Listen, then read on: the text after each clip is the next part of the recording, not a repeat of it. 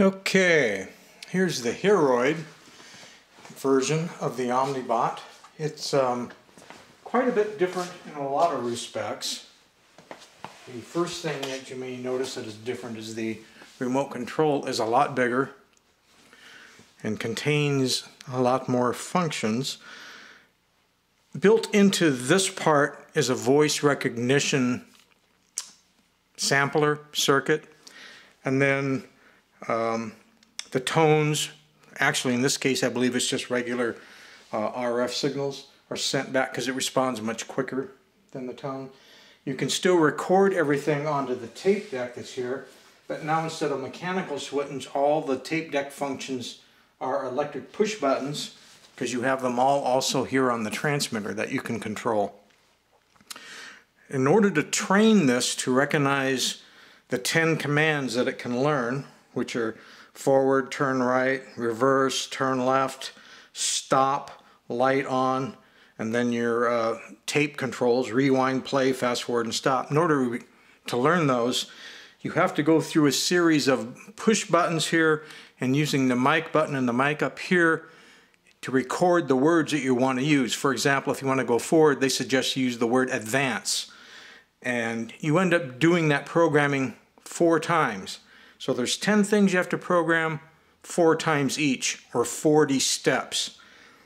And then if you want to program it for a second user, you can go through those 40 steps again and let the second user, or you, put in their words that they want the robot to recognize.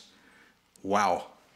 The 4 times of saying the word and it sampling it is to give the robot, the circuits, a better chance of recognizing what word you actually said. In other words, to improve it. For example, if you think back on their old Verbot, which was just a few years before this, it wasn't so great at recognizing words. This has 4 samples of that one word, advance, to try to pick. And if it's close to it, then it knows that's what you want. Also, it trains the user, me, because I've just said each word 4 times. I might remember what word I want to say for what I want to do. Now, I've gone through these and did that programming off camera because it's boring as hell to hear somebody do that 40 times. The only one it's not responding to is the stop button, which they said to say halt, and it never halts.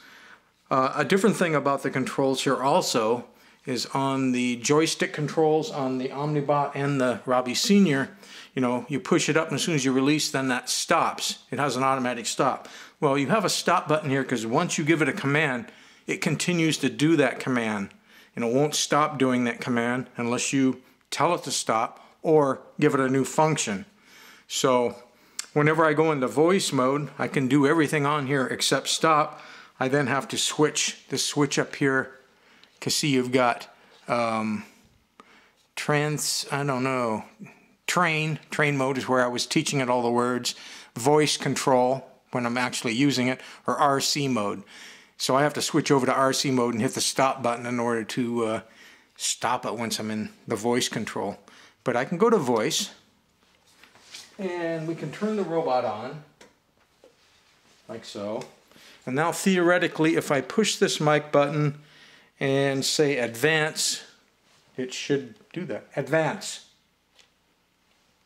And it didn't. Let's try right turn.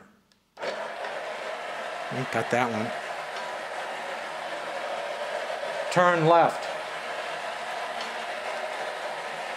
Turn left. Advance.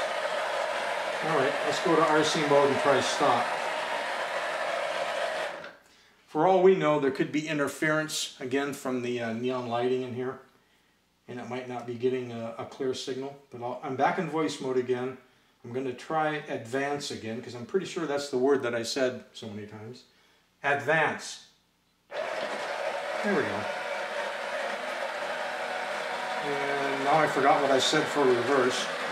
So I went to RC mode and just hit that. But I have a reverse button. If I hit that, it'll just keep doing it until you hit stop, for example. If you hit one of the turns, it'll just keep doing that till you hit stop. I'm going to go back around to the back side. Okay, on the back side of the robot, there's a whole lot of differences there as well.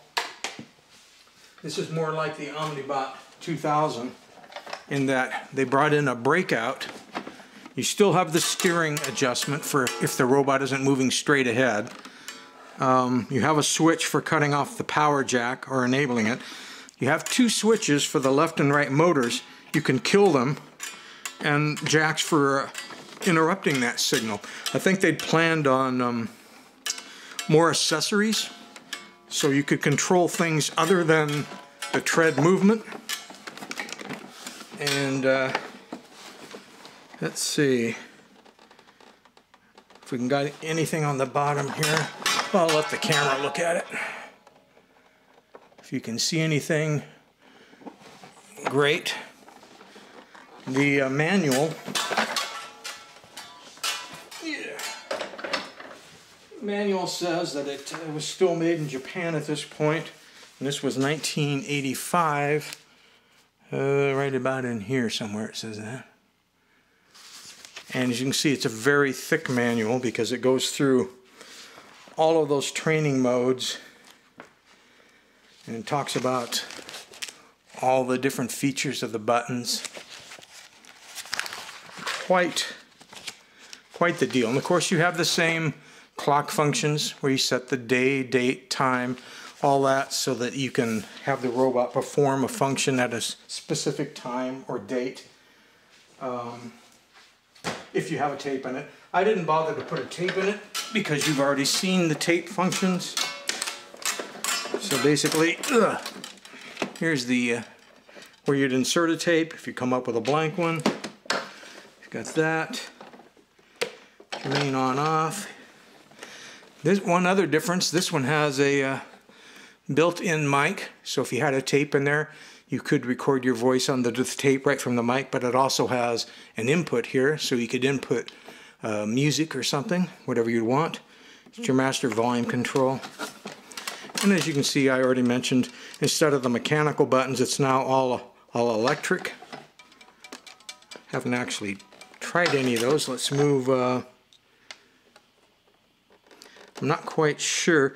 They've renamed these things up here, so I'm not sure what mode. Okay, so it thinks it's in play, thinks it's in stop, fast forward, stop. So it's a more expensive tape playing unit because all of those functions are now electric instead of being mechanical. So you've got solenoids that engage all those things. But there you have it, your Hearoid.